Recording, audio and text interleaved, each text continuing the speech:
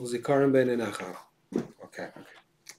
So the pasuk at the end of Parshas Boy, after the talks about Yitzis and Simon going out of Egypt, the pasuk finally at the end says, in the end of the parsha Mamish at the end of the parsha, it says, which is the idea of tefillin, right? Yeah.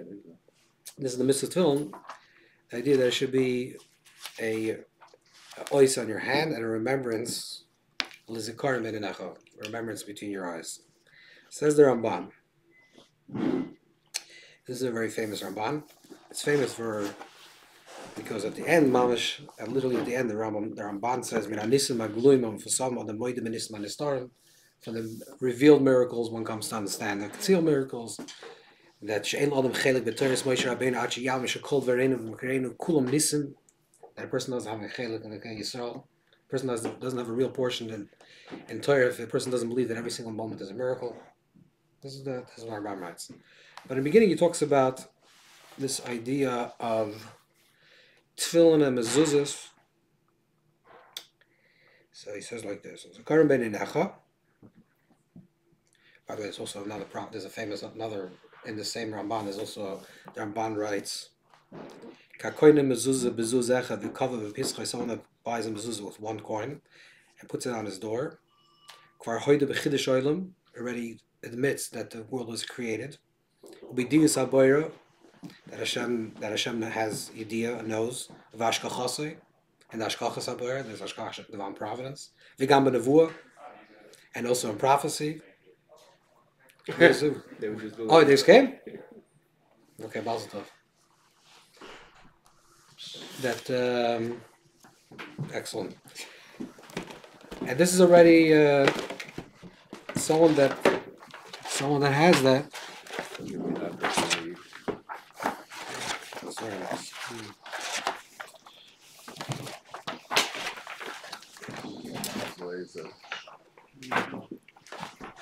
Okay.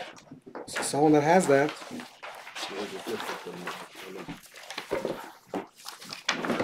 Someone that puts a mezuzah in his house. Someone that puts a mezuzah in his house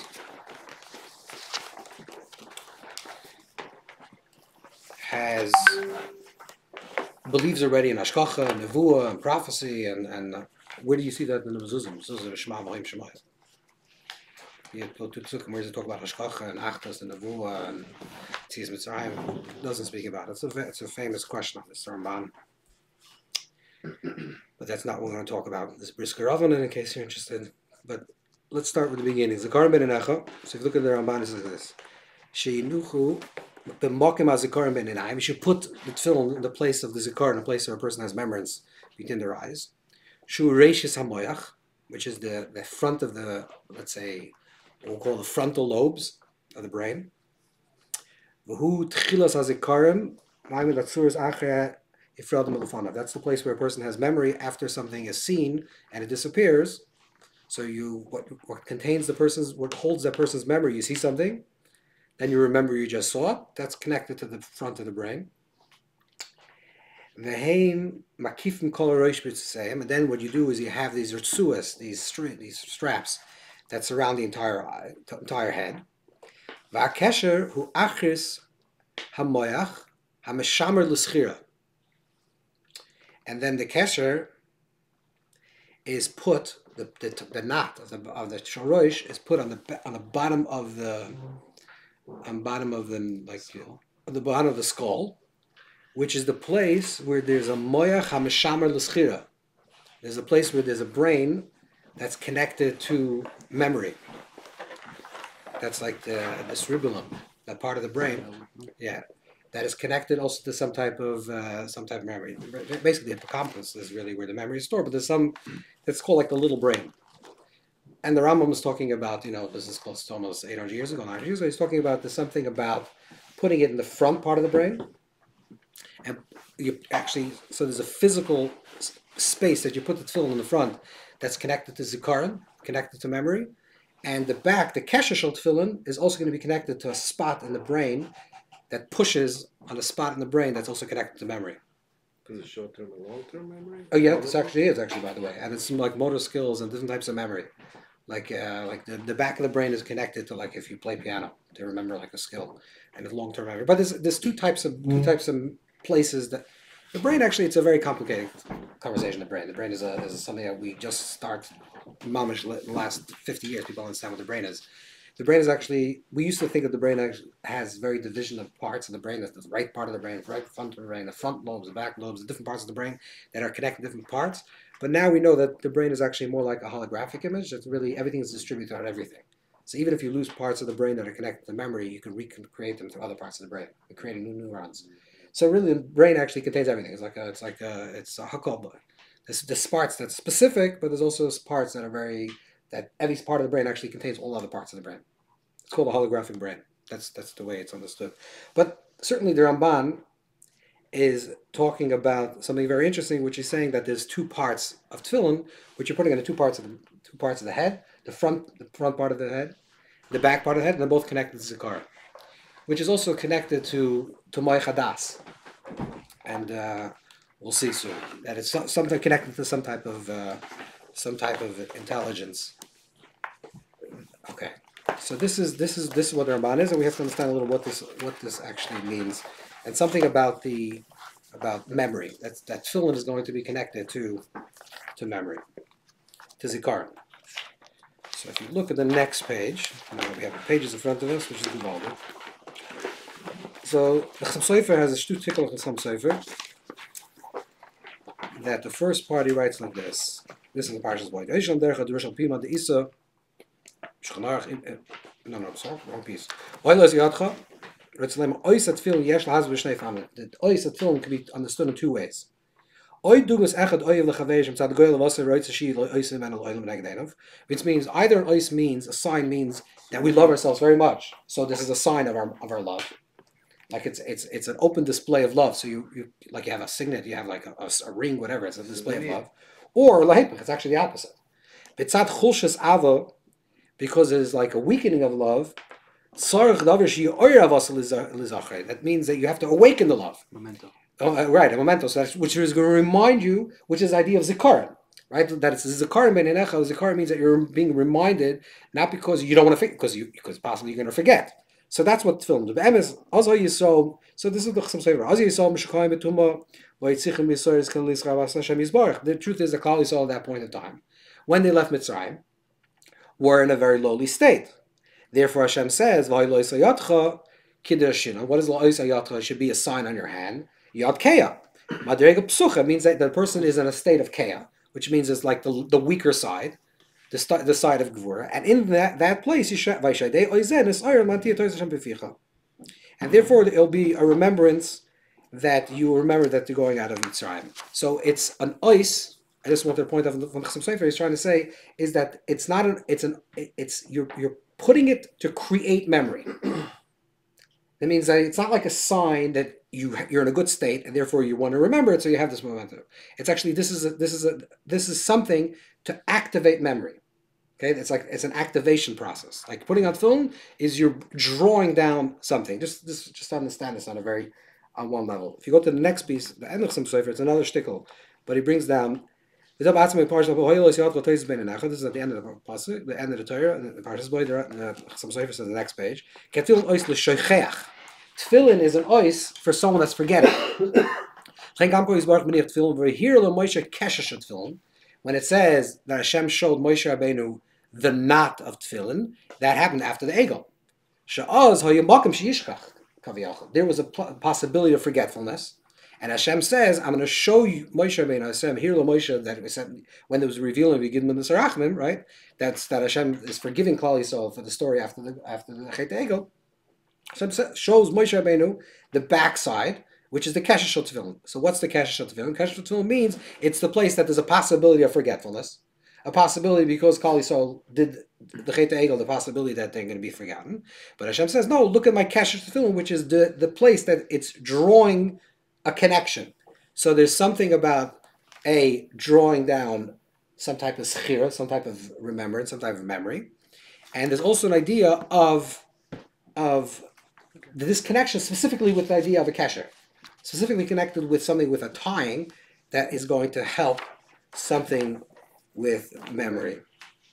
And the truth is, if you turn to the next page, in Chazal, you have V'shemen al Roshchal Yechsar, when it says that you should have oil, shemen on his head, you should continue it. So the Gemara says that actually refers to tefillin. And we know that shemen, Shem Shazai Mishnachich Limud. Alright, say that. Okay, so this is the idea of that tefillin is connected to chachma, to wisdom, and to moichin, to a level of intelligence. That this is the structure of tefillin. Actually, the Barbanella actually says that the word tefillin. Where's the word tefillin come from?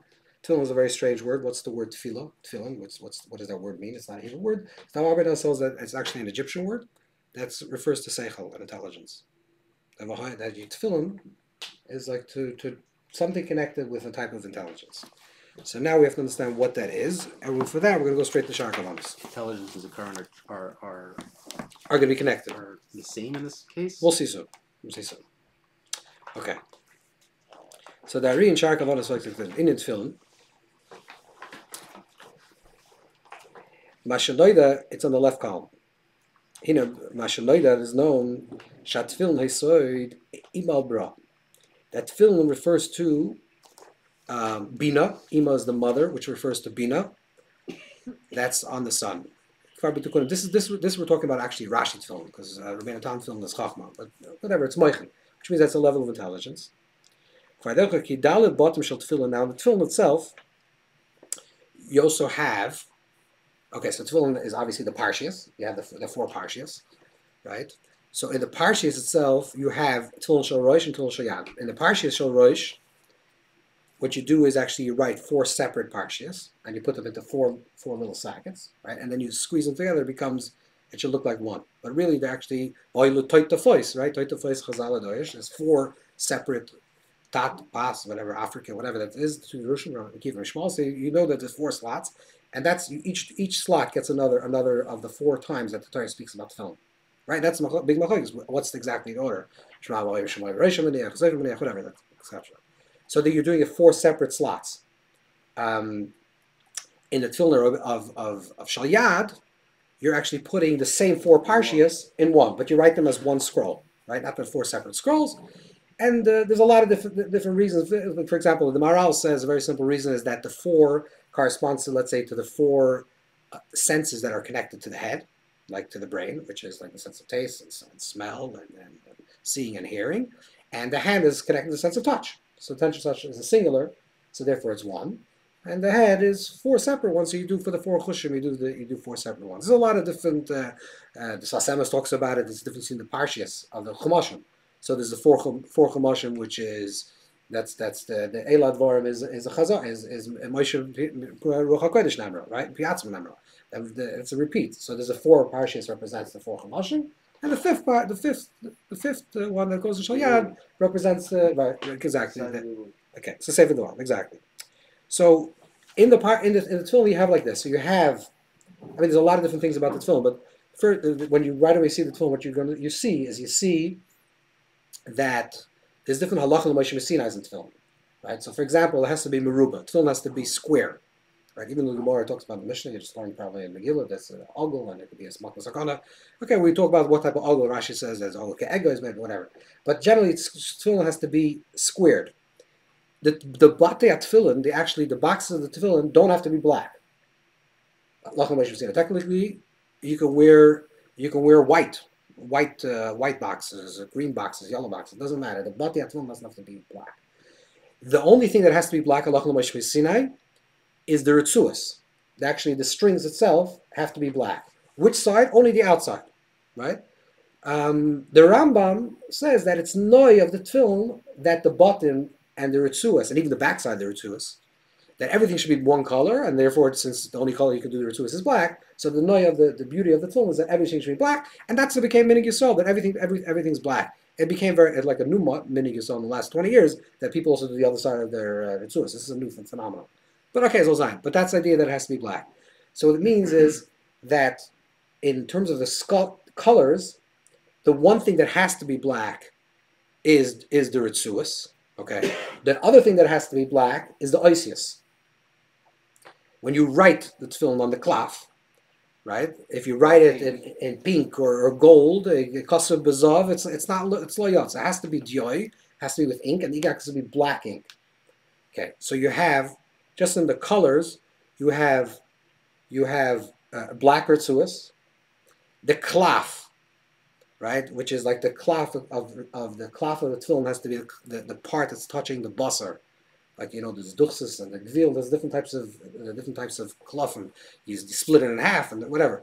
But the point is that the tefillin is like the inner part of the animal, the inner part of the hide of the animal, which is like a very white part. And generally, klaf is white. Okay, it's yellow, but it's like a whitish color. That's white. And then on top of that, you have to do ksav, and the ksav has to be black. The writing of the tefillin has to be in black.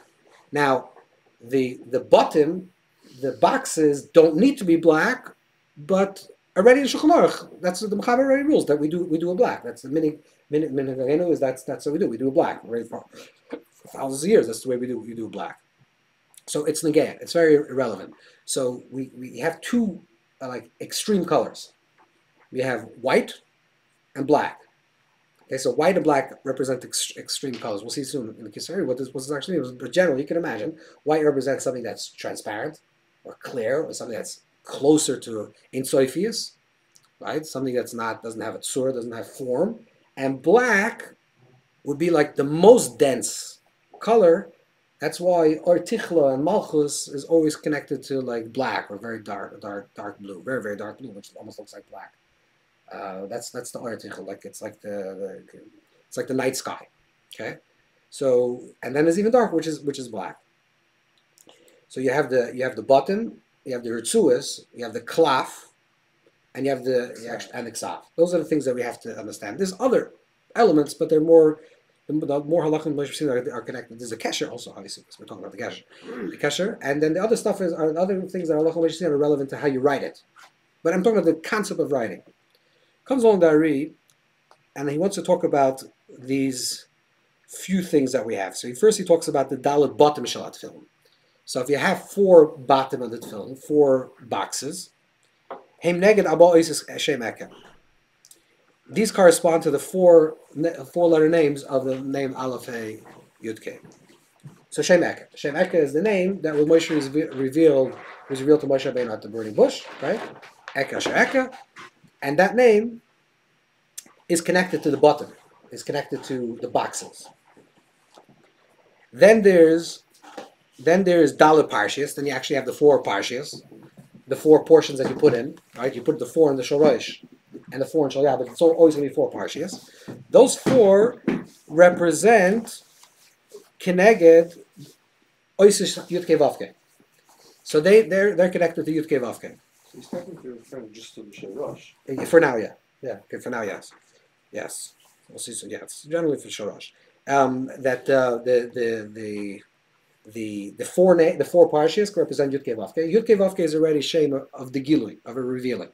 Right? That's what it is. It's like, it says something. It's a Shema Yisrael, V'hayim Shemay, Kadosh Li, it's actually saying something.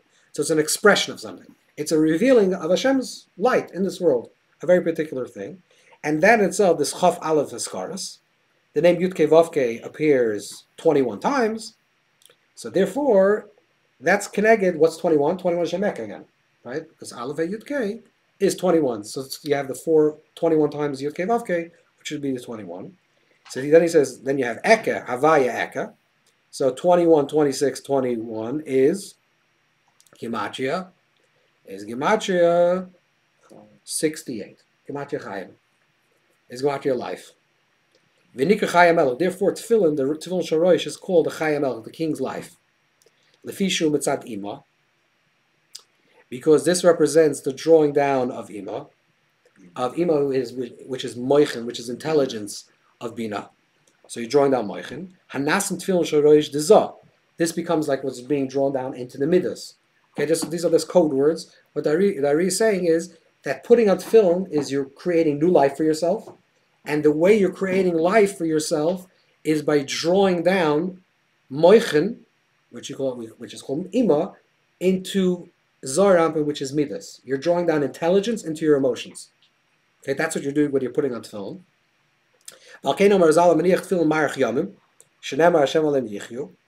Therefore, a person that puts on tefillin is marach yamim, because he has life, he has chaim. And therefore, ki ha-melech hu zah. Because melech refers, a king represents the place of zav, power, which is the idea of the midas. Represents the emotions. So therefore, the melech receives the chaya melech. The king becomes enlivened. Means that he's receiving from chayim. Okay, that's just what? What is that, bro? Abba v'ima. So Abba v'ima. So he's receiving from Abba v'ima, from mother and father, which is chachma bina. Both. Correct. That's what I said. So the kaddish. The Zohar already says the Kaddish represents Chachma. It represents Zom Malchus. But the idea is basically you're drawing down, this is the concept, we're drawing down Moich. That's what you're doing when you're putting on film. You're drawing down intelligence. I've said this many, many times. It's very important.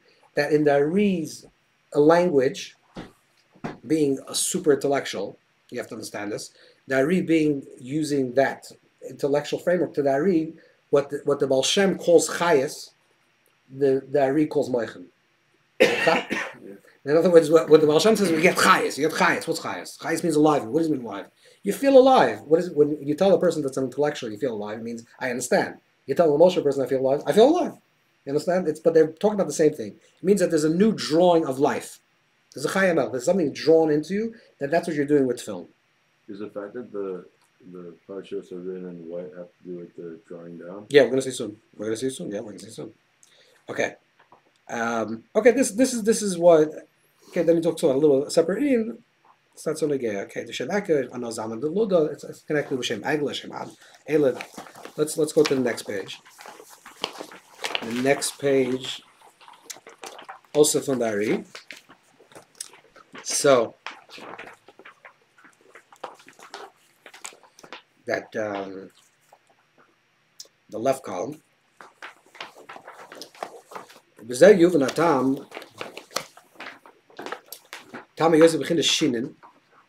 we have in the tefillin, you have to the right you have a shin with 3 prongs, and to the left you have a shin with 4 prongs. Okay, what's the 3 and the 4?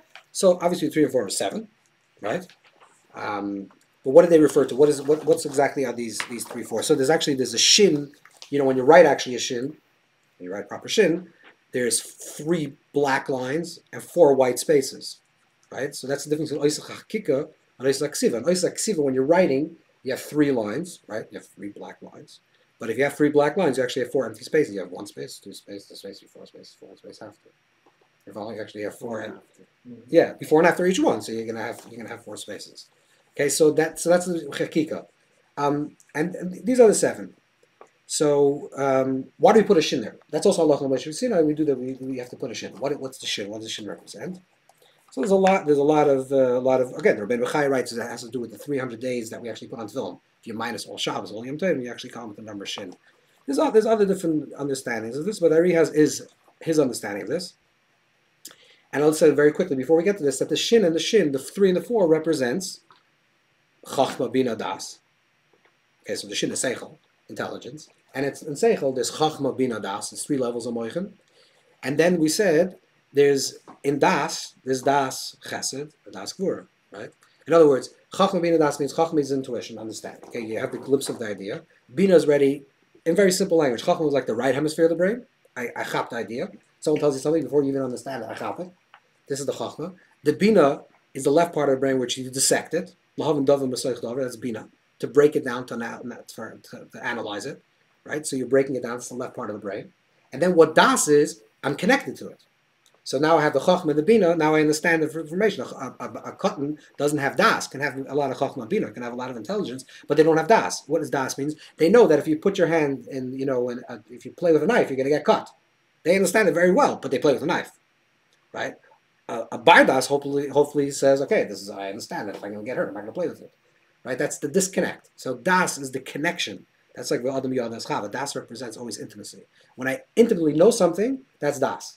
So a cotton doesn't have a Das, doesn't mean it doesn't have intelligence. It means they're not mechuber, they're not connected to that understanding. A person that's intelligent connects to what they know in their head, they understand it in their heart, and therefore they don't act this way. They understand this is going to be bad for them. That's Das. So in Das, when you understand information, you have two choices always. Either you can do it or not do it. Let's say you understand something. And because you understand, there's two options now. Either you can take that action or not take the action. Taking the action is das of chesed. Not taking the action is das of gvura. Because you only have two choices in this world. Either to do or not to do. And there's some variation between these two. But essentially, there's actually only two movements. Either you're going this way or going this way. Either you're moving out or moving in. Right? Or you're walking or you're stopping to walk. Either you're extending or you're retrieving. This is the only two movements that you can do. That's chesed or gvura. So because das is the place of havchana, of bchira, right? It means das havdalah minayin. If there's no das, you can't make havdalah, right? That's why you say atochenu lam das. You make a bunch of Shabbos, you make havdalah because ain't das havdalah minayin, which means das allows for the possibility of saying this is kodesh, this is chayil. So what that means is it's a das of chesed or das of gvura. So that's why when we talk about when the Ari talks about moichin, he can talk about it as chacham bina das, straight up 3, or when he wants to say that this chacham bina das is actually affecting, like a person's midas, a person's attributes, a person's feelings, he'll say that it's actually 4, because it's chacham bina das chesed das gvura, which means it's das hanimshach, it's das that is, or das hamispashet, it's das already that's coming down, that's affecting creation. You follow? So that's the two shins. So that this goes a little bit different. Over here, this is like this. Shin b'gematria lekim d'yudin. Shin is 300. 300 is the same numeric value as the name Elokim. Now, Elokim is obviously 86. So just do the math. Mem is 86. But we're talking about when you fill out the letters, which means if you spell Aleph, you spell Aleph, Lav, and Pei, right? And if you fill that with Yuds, which means when you do Hey, you do Hey Yud. So then, if you spell out the Aleph, Lam, and Hey Yud Mem with spelling out the Hey with the Yud, you'll actually get to the number of 300. Vu Gematria, that's the same Gematria of not Matzapach, but almost Matzapats. Shu Tmura Shem Havaya Ba'atbash. That's actually Yudke Vavke. The letters of Yudke Vavke, when you're interchangeable with Atbash, which is Aleph is changed with the Tuf, and Beis is changed with the Shin. If you change Yud Hey and a Vav and a Hey, you actually get Mem Tzadik Pei Tzadik, which is Pei Tzadik. No, which is the idea of Shin. Shem, okay. Shehem Bechinas Mochen de Gala Shehem Havias. This is the reduction, so to speak, the reducing of the name of Hashem, which represents Moichin de Galus, pure intelligence, like higher level intelligence, the way it's being drawn down. Okay? The way it's being drawn down. That's why it says on Tefillin, that's why Tefillin Shel Rosh could be revealed, right? It should be only for you, which means you should cover your Tefillin Shel Yad. Tefillin Shel Rosh you should show, right? That's what the Gemara says. Why? Because they're going to see Tefillin and Shem Hashem. That's right. What is the Shem Hashem? That's Hagadol. That's the Shin. Elohim Tefillin Shel Rosh. The Chazal say that's Tefillin Shel Rosh. And then he says, Ki Rosh Tevish Shem Havai Nikra Hu Ois Shin. Shem Hashem Nikra is actually Shin. Shin Yud Nun is Shem Hashem Nikra. Right? Shin, Shem, Yud Kei Vav Kei Nikra. So that's the letter Shin. That draws down. Because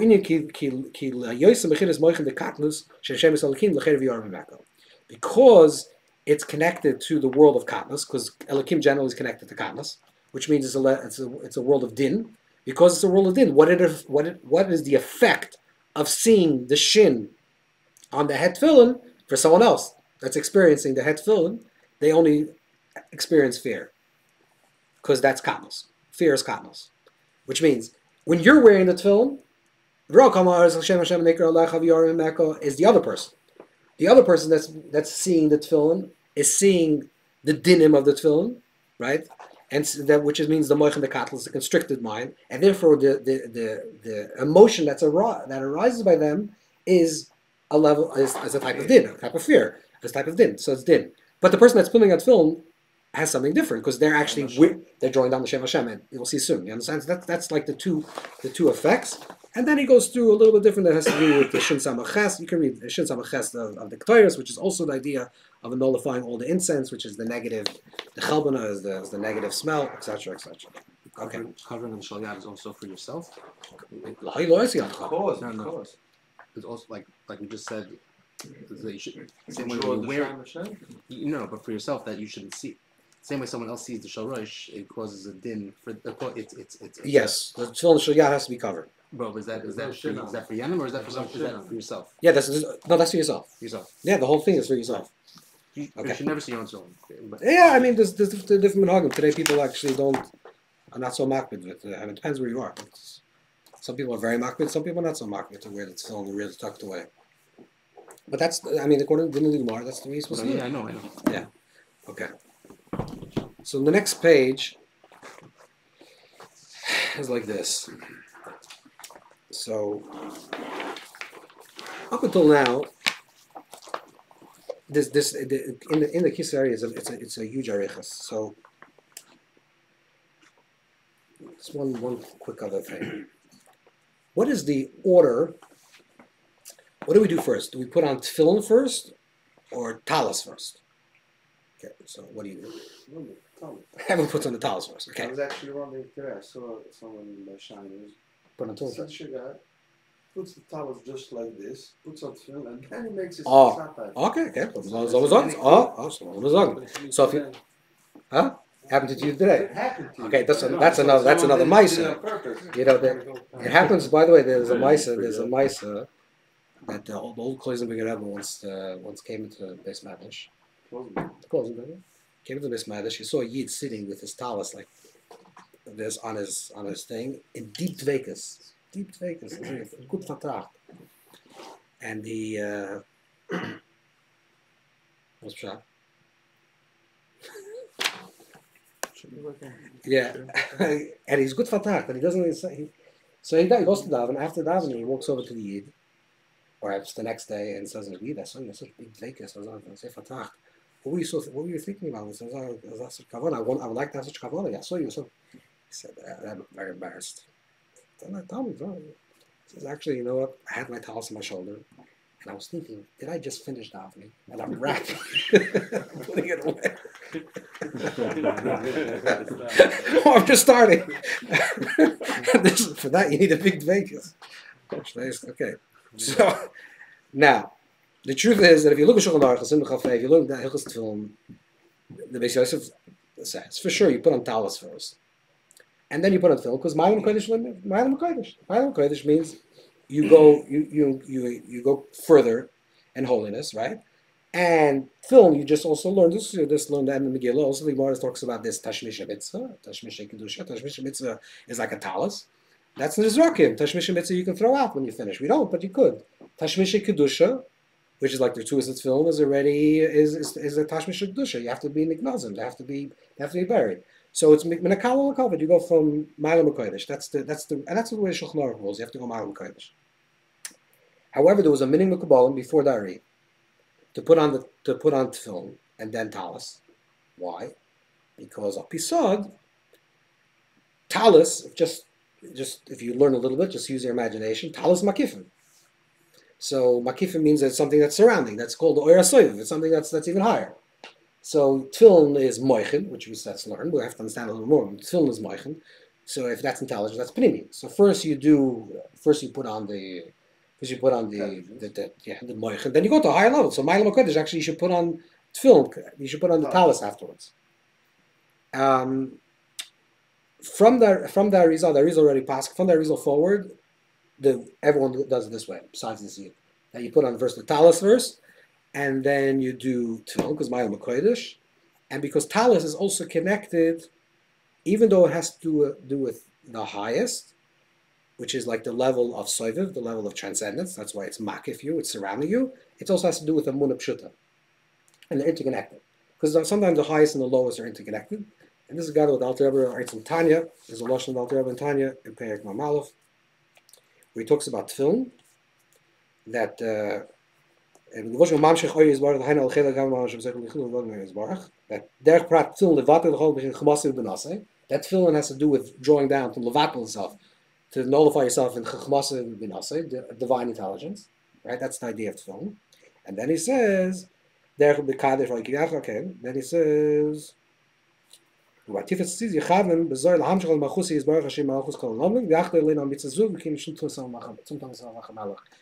oil. That the talus is Kabbalah's oil. Kabbalah's oil means you first makabel ol shamayim, and then you makabel ol mitzvahs. So that's like the order. We'll go first talus and tefillin. That's the way we do it. So what just the nakud that I want that's interesting is that sometimes what you think is the lowest is the highest, and something you think is the highest is the lowest. So this is a very important nakuda in Torah's Baal Shem, Torah's Chassidus. That when you see something that looks this way, sometimes you think, okay, that's so simple. Oh no, actually, that's actually the highest thing. And some person that's jumping around and closing his eyes, that's kind of no, that's not the highest, we have to know how to put on different glasses to see. Sometimes what seems to be the highest is actually the lowest. What seems to be the lowest is actually the highest. This is one of the big chidushim of Torah's Chassidus. So, the AriZal himself talks about the bottom, about the boxes of the tefillin, Shem Eka. Okay, but he doesn't say what exactly are the bottom. Look at the shtickle over here. Is from Derech L'Tzesecha. Derech L'Tzesecha is it's a mimer from the Tzemach Tzedek, the third Chabad Rabbah, and Tzemach Tzedek actually explains the shtickle from the Ari. And look on the top, page 36, where the line is. So you say, so okay, so you have the oisius. You see, so it's the oisius. You have it? Mm-hmm. Okay. The oisius, the letters are already the manifestation. That's already the black fire. That's who maklaf. But where's the oisius drawn on? It's drawn on the klaf. It's drawn on the white space. Shehu Lavam, which is white. So that's when it says like Eish Shchur Agab Eish Levana, right? When Chazal says that it's Eish Shchur Agab Eish Levana. That's black fire and white fire. So the white fire is actually higher. You can't read the white fire because that's the definition of white fire. You have to access it in a different way. But the black fire is written on top of the white fire. So the klaf remez al bechinas aris ein tzayif baruch hu shelamayla mayla chachma. That refers to something that's completely transcendent of wisdom, of intelligence, of moichin. Right? This is called Galgata, like the crown, the skull of the head, the white space. Through that is drawn down the oisius, which is the oisius, which is the letters. Therefore, every letter, this is what this is Lach and Shachlach, that every has to be mukav gvil. And the letters have to have surrounding white. In order for a letter to be kosher, it has to have completely white, which means that it has to be placed within that white space. So what's holding up the black letter is the white space. What's the white space? That's the Oyer Soiv. That's transcendence. Okay, let's go further, a little bit further down. Here he says a line that doesn't say Aval Oyer HaBatim. You see that over there? Mm-hmm. The Oyer of the Batim, which means the skin that you make the actual boxes of the tefillin, which is going to be even higher than oisius. In other words, if the surrounding, what's holding the oisius is the klaf, what holds the klaf? The bottom. So the bottom has to be something that's even more transcendent. The hainishum bechinas makifim. It has to be on a level of a higher level of makif, right? Now, we just said that white was the iron soil. Black is that's what I want to say. As long as the highest could be the lowest could be the highest. We'll see in a second. Actually, we don't have to see. We can go right to the next page, the next shtickle, and then we'll go back to this. The next page where it says Tikkun Zoya, and then we'll go back.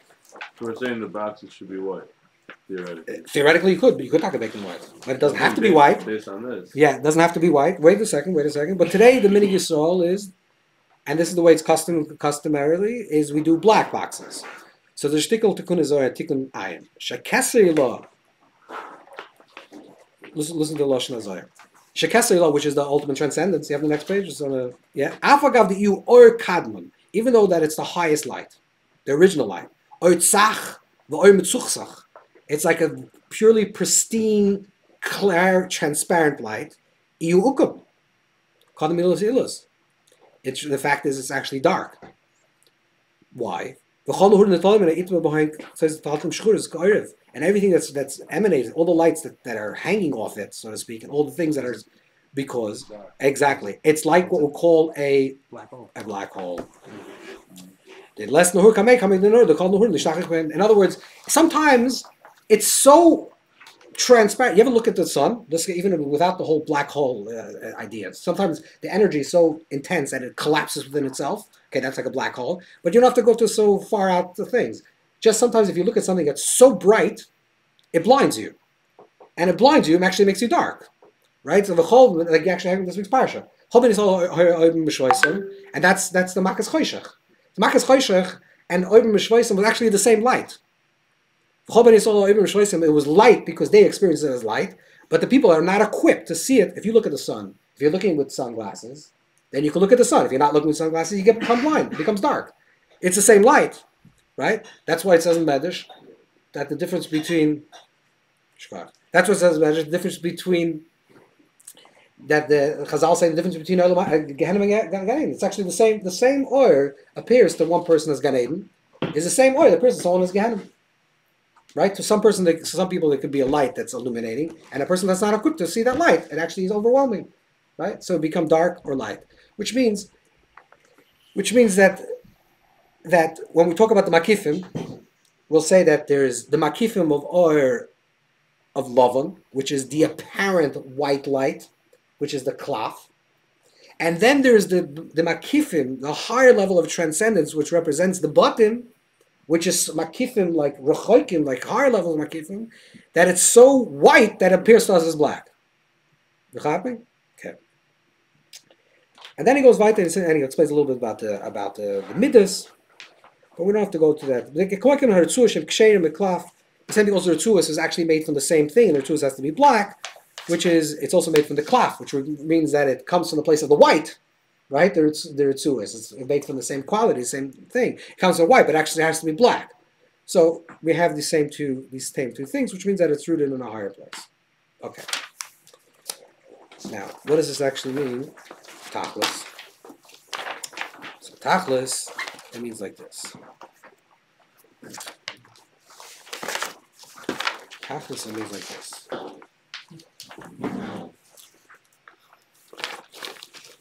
The idea of putting on tefillin, what's the idea of what's the kavanah of putting on tefillin? So the kavanah of putting on tefillin is as follows. We function in a place of midas, which means that we function in a place of midas.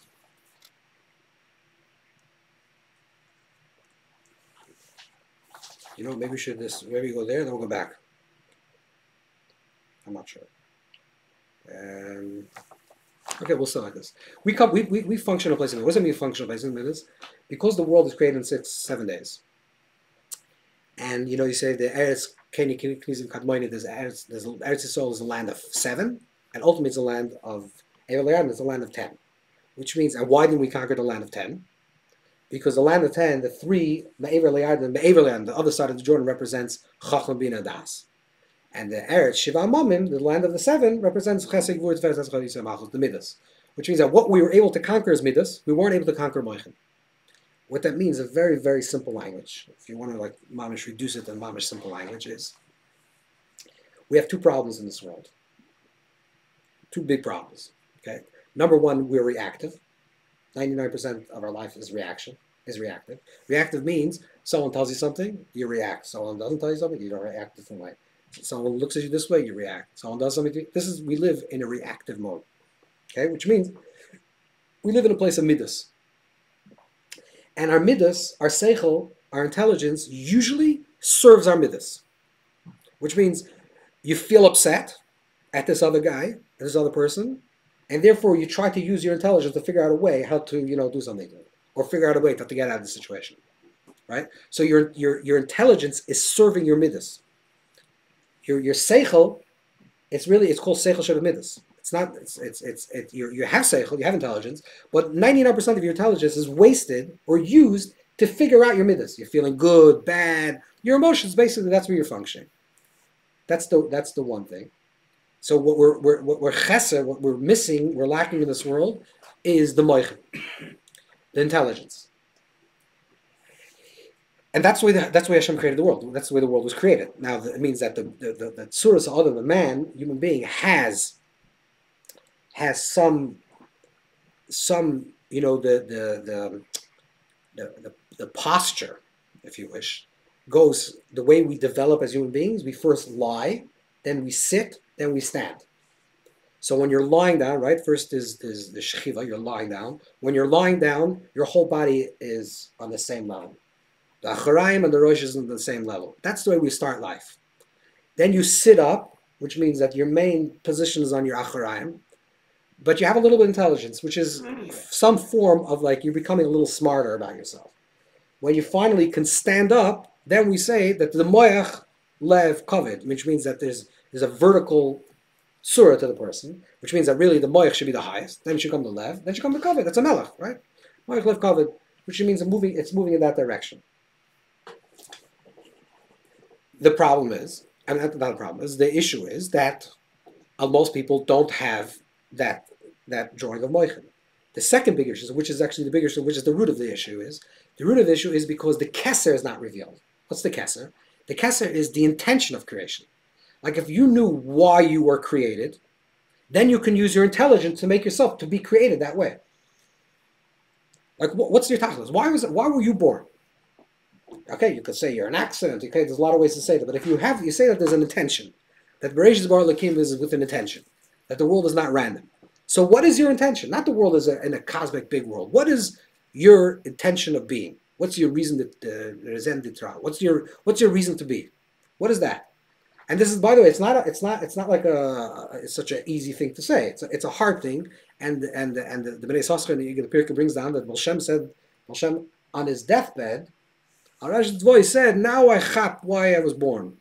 Like now I understand why I was born. Like why I had to be in this world. So this is a big avoidance to understand.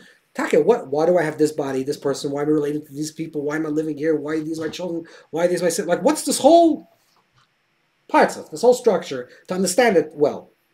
So what is the concept of anachas tefillin? What do you do when you're putting out film? When you're putting out film, you're drawing down from the bottom and the cloth, which represents the keser, the intention, which is the ratzon of Hashem, the taiv of Hashem, the desire of Hashem that Hashem wants from us, and then you're drawing it down into the oisius. The oisius are the yutke vavke, which is the intelligence. The Torah is like the map, is telling us how we do this. And when you're putting on tefillin, you're drawing down keser, moichin, to where you're drawing it down. So this is what you're going to do. You put it on, let's say, on your head. This is talking about tefillin shorosh. You put it on your head. You're putting in the makam hazechira in the front, the makam hazechira in the back, place of remembrance in the front, the face on the back, and then it's tied around your head. Okay, so that those two straps will be chesed gevura. Okay, that means that comes the midas that are flowing out of the moichin is chesed gevura. It comes to the kesher of the tefillin in the back, which is the place of tiferes, which is the place of the unity between chesed and gvura. That's why it's a kesher. It's a knot. It's chesed and gvura as it together. Then chesed and gvura now flow down to the right side and to the left side. To the right side you have netzach. To the left side you have hoid. Okay, these are all the midas. Where does that have to go until? So in the Shulchan Aruch it brings down that generally you should go ad tabur, right? Which means the tabur is your belly button, which is your place where you were fed. So you're creating a loop of recreation. In other Rishonim, it's already brought down the Goyim, they say that the right side should go ad makam mila, which is that you should go to the place that not only where you are created, but where you can create. So what are you doing when you're putting on Shal Rosh? You're drawing down the keser, the intention of why am I created, understanding how I'm supposed to live, and that the fact now that I know why am I created, and I'm drawing it down into all my midas. That's Chai Melech. That's the life of the king. The king, which means you in this mashal, become alive. Because you're not alive. The reason why you walk around depressed or undepressed or not, or other reasons, or lack of days, is why are you walking? Because you don't know why am I here, and I don't understand how to get there. This guy say, okay, you're here because of this, but how do I get there? What's the tools for me to get there? So what you're doing when you're putting on tefillin, you're drawing down that particular awareness into yourself on a very let's just say on a very cosmic level, on a very like on a super spiritual level. Tefillin Shayad has another thing. Tefillin Shayad is, I don't want to get into Tefillin Shayad, it's a whole arichas, but basically Tefillin Shayad is like to make sure that you tie your midas correctly, like your midas are bounded in a correct way, like your emotions are in a correct space. So when you gain new intelligence, it actually has a kli to receive. Let's say if someone tells you, let's say you need therapy, I don't know, and someone says, okay, I think this is what you have to be doing. You say, okay, I understand I have to do it. And you say, okay, it's excellent advice. But you don't listen. The reason why you don't listen is because your emotions are not there, right? You're not emotionally equipped to receive that information.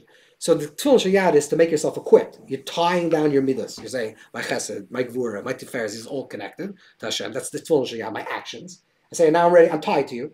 Okay, I'm ready. I'm open to receive. Like basically, you're tying your hand down. That's literally what you're doing. You're saying, I'm stuck.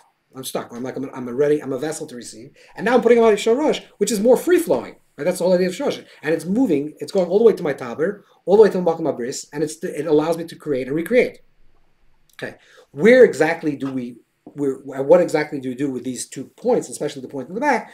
We create a kesher, right? A tying. What is the idea of a knot? So let's just read quickly. So here is from a sefer called Chayser Shal Malach, which you should get. That's the Rambam writes. Okay, the AriZal argues with that. Okay, so that's on the bottom, right underneath skull. That's the place that's connected to das. Now, Moicha das, we said Moicha das, the front right side of the brain, left brain, then the frontal lobes is connected to das. But we just said also that there's a small part of the brain, in the back of the brain, that is also connected to das. And that's why, interestingly, when the Rishonim talk about the etzem luz of the bone, there's actually 2 opinions in the Rishonim. One is in the front of the head, one is the back of the head, because they're both makom das. And das, that's the place of the achorai, where a place where a place that's connected to a person, specifically a person's memory, which is etzem luz nitzam mamish tachas harosh. That's the etzem luz, which we said that's the machlokes and the Kabbalim. Where the etzem luz, where's that luz bone? Which is connected to the place of eternity. That's the luz bone, something place is eternal. Shikha, forgetfulness ain't shikha l'fnei kisach v'decha. The whole idea of forgetfulness is pare, is lashon oyev, is shikha. Shikha is klipa, right? Shikha means forgetfulness means that you're not living fully, because if you're living fully, that means everything that would happen is already present. And the reason because we don't have memory is because things of our past are dead. But if you're living in a place of oneness, of unity, everything's remembered, right? That's the quality of remembrance. So that's connected to eternity. That's the immortality. The luz bone. That means that's the immortal part of the body. That's what Dari says, they actually put the place of the back kesher in the place of the luz bone to awaken that consciousness of non-forgetfulness. That's the connection of a person's body to Chaim Nitzchim. So you do a kesher. Okay, you make this knot. By the way, you make a knot both in Tefillin Shayad and Tefillin Shorosh. Not to get into this, but Tefillin Shorosh, the kesher has to be more kiyumi, has to be a stronger, has to be always there. That's why there's an Avanezer, the famous Avanezer. If you borrow someone's tefillin, you make it bigger. It could be in Hayotzik, because it has to be a kesher kiyumi. Many of the poskim argue with it. But at Tefillin Shal Yad, it says ukshartam, you should actually tie it. There's an opinion in the Baal Yom Toises and Menachas says you actually have to every day undo the whole tie and put it together. You don't have to do that, but kshartam is actually something about the kshir. The kshir of Shalosh is a more permanent kshira. It's connected specifically to the back of the head, which is the makom hazikaron. There's a maisa. I'll give you one last marker, and then we'll go back to what we talked before very quickly. There's a marker like this. Oh, actually, we have to go to the Baal Shem also. There's a maisa. There's a maisa. The maisa like this. There was once the Rebbe Rashab someone once came to the Rebbe Rashab and showed him a letter, like a journal, and told him that this part of the brain, the back part of the brain, is connected to memory. And therefore, when a person wants to remember, how do you put your head when you want to remember? If you want to remember something, you look up. That's the natural thing. You look up, you start to remember it. If you want to be ma'ayin in something, you actually look down. Right? So this is what he said, because the back of the head is connected to memory. This he told the Rav Shab. The Rav Shab is, and the Rav Shab said it's not a big deal. It already says the Mitzvah Rebbe writes in Torah Chaim, Shmois, he already writes this. And he said it already says in Kadmonim. But he doesn't say where in Kadmonim. It already says in the Rishonim already write it. I think this is this piece. This is Shvilei Amunah. This is a sefer from Kadmonim. This is a grandchild of the Rosh, Meir Davin.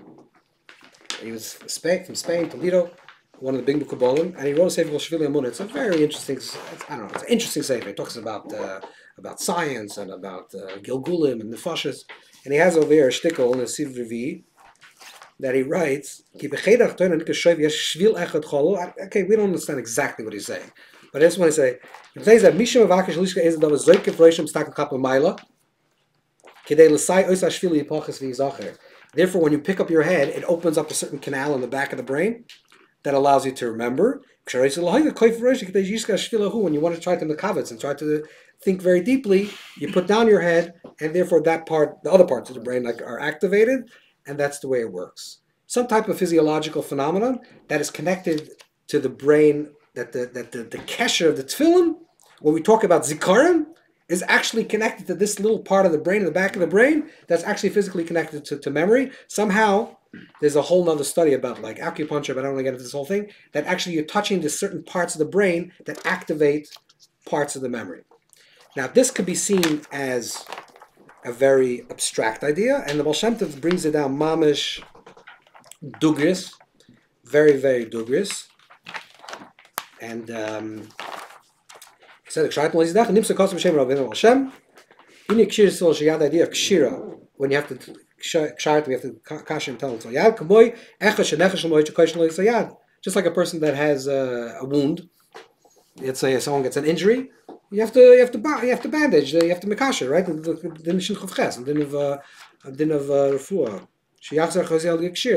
So the same thing also, that idea of there's a chalishus, because it's a on nefesh, whatever, that's for a higher reason. The kshir actually draws down new life, which we said, what is new life in the chiyas? Chiyas is moichem. If you go back to the page before, there's actually a Tur. The Tur brings down in Hilchos Tzitzis, not in Hilchos Tefillin, brings down in Hilchos Tzitzis. If you want to remember something, I say, please remember this. What do? This is an old minig yisrael to do this. You actually tie a knot. You tie up a knot. The tying of that knot allows you to remember. So the physical act of tying is an act of remembrance. Okay. So basically, to chazor over what we just said in a very simple language, to make it very clear. What we're doing when we're putting on tefillin is like this. There's a place of forgetfulness. And forgetfulness means on a deep existential level of forgetfulness. We forgot what our tachlis is, what we're here for, and what's the kavanah, and how do we achieve it. Comes along the mitzvah tefillin, is like this. We're going to put on tefillin. The second point is that we're also reactive, which means that we always come from the place of midas. And the first point is that we actually don't have the keser, we don't have the revealed purpose of what our life is. Therefore, because we don't have the revealed purpose, I don't know exactly. If you would know exactly why you were created at this second, every single moment, you'd be alive. You'd be on fire. It would mean that you would never be tired. You always remember everything, and your life would be like clicking on the highest level. Why don't you? Because 99% of the time you actually forget. Why am I here? Okay, really, if I make a difference, I care. Who cares? Me, whatever, etc. All the problems that you have that you go, So this is the reason is that you don't have keser and you don't have the moichin to understand it.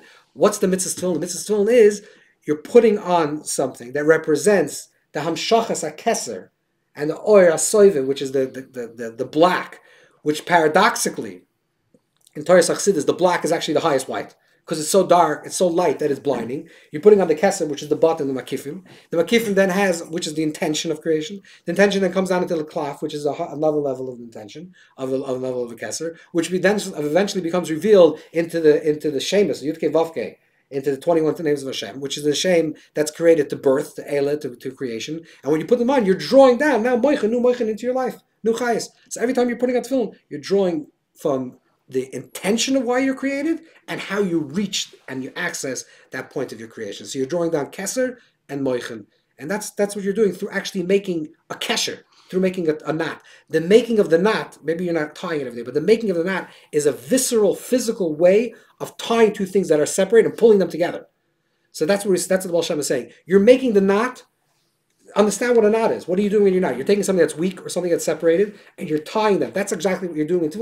When you're pulling it, and you're making that knot. You're drawing down that combination. So the physical sensation of putting on the film when you're putting on the knot, especially because the knot of the head film is pressed against the place that's connected to zikaron, which is the place where you lift your head and you remember that place that's connected to the etzem aluz, which is your immortality and your emes, your real chiyas.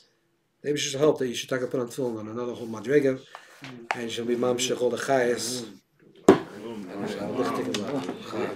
Should give us the reason why we're here, right? Exactly. Reason and invention. Shabbos we live on other levels. Shabbos the Moichin is revealed on its own. The Kess is really revealed. Shabbos is Kess. So we're already there. Hopefully, yes. Yes. Chalamoid is important. Chalamoid is a machlokes, and the Beis Yosef said if you put on tefillin chalamoid, you're b'chayiv misa. You know that. It's the one place that the Beis Yosef quotes. The Beis Yosef quotes. This is Beis Yosef. This is not a makubal. The Beis Yosef quotes the Zohar that if you put on tefillin and chalamoid, you're chayiv misa. Chayiv misa is a big thing. Chayiv misa. Okay, yeah, weiter, yes. Speak to the Zayas. Huh? Does mean my feeling is possible. I'm sorry. Does mean my feeling is possible Why? because it doesn't happen. Chas v'shalom. How do you know? For, Look at you. You don't look like such a bad Jew. Thank you. But like it's Zeicher is supposed to do it and gonna bring you, or it happens by itself. It happens by itself. If you opened it up. If you bechaven the kavana, yes, it opens up. It's the act. It's an accident. him is turned off. Change the batteries. So you say maybe it's possible. Change the batteries. What's your position on nittel? Today's actual nittel now. No, that's the Russian nittel. No, but with the Chabad nittel. Oh, It's there's two nittles. There's two nittles. You hold two. No, there's some people that are. So some people are makbid and say the Yemen do both.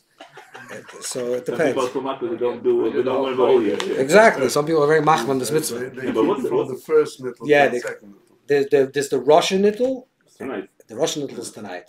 I do from the second to the first. But the in Chabad they follow the first nittel, not the Russian nittel. In Russia they follow the Russian nittel. Right. Wherever you are, you follow the nittel of that makom. What's the But overall concept? what's the pshat? Right? The concept like this. What's verkehrt? Torah is our sword against tumor and our koiches against tumor. You should be so bothered by what not learning. And what's the whole thing of la'arvus asatnu? What's the idea? That's you don't do something, and it causes you such pain that you don't want to do it, and that's the highest mitzvah. So you mamshech the highest kedusha. But I get every time I skip the feeling in the morning. Okay, so that's it. But what really is the pshat? How is it? Why do we care? It's very complicated because Yeshu. It's a very complicated issue because Yeshu is a Yid. It's not like a simple. It's not a simple problem.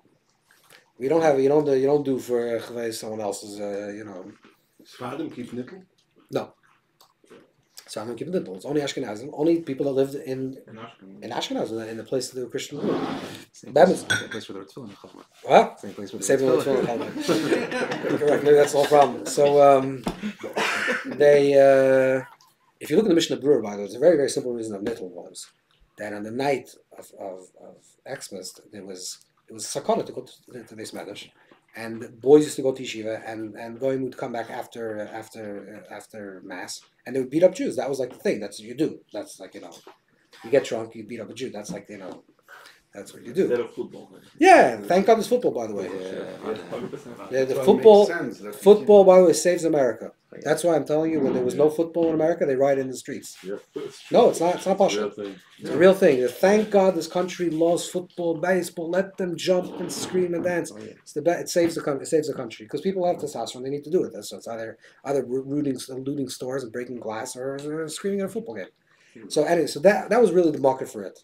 That, in other words, the halachic market from it came from that source, and then there was an overlaying, more mystical understanding that you Moshe Chayes a Klippa.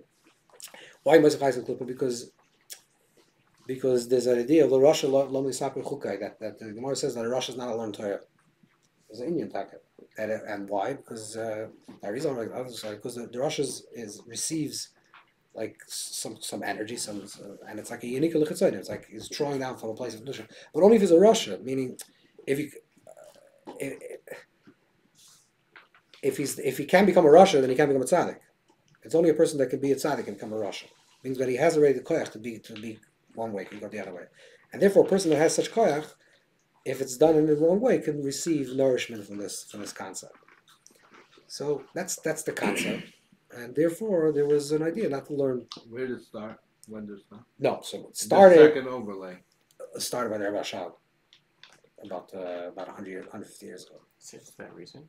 That was the real market. Only started then. No, Nittelach started way before. It started in Europe. Okay. No, European Jews never learned Nittelach. The yeshivas were always called Nittelach. It was dangerous. It's dangerous. Yeshivas were closed. Yeah, the Mishnah writes the yeshivas were closed. I guess if you learned in the yeshiva, you never left. And the dormitories in the yeshiva, you could leave. But most boys didn't. There was no dormitories then. They lived So it started very. That's it, exactly. So you keep it wherever it was. Every night was mass. That's when they kept it. In Russia, they kept it this, and then in America, they kept it this. It's the difference between when he's born and when his bris is. You know that. Well, New Year's is a birthday. Yvonne wasn't born. Huh? Neither is. He was not born then. The 25th is not it. Okay, around there, whatever. That's It came because of the The truth is, I don't really care, when actually. changing of how do I call, when the day becomes big. okay, fine. It The winter solstice. He wasn't born then. Yeah, right, thanks to the. Who knows when he was born? Who knows? Exactly. Nittel means that it is hung, anyways. If you say Nittel's with the tough. It's just very strange that we're so busy with this. No one's so busy, by the way. No one's so busy. That's so busy. Not so busy. A little busy. Yeah, that's so busy. The fact that people are busy with this in general because of I have an answer. Nittel Nacht, if you talk about Rebbe, you should learn support tzaddikim. I think it's a tikkun. Tikkun, because no support tzaddikim. No support tzaddikim. No, you can even learn chassidus technically.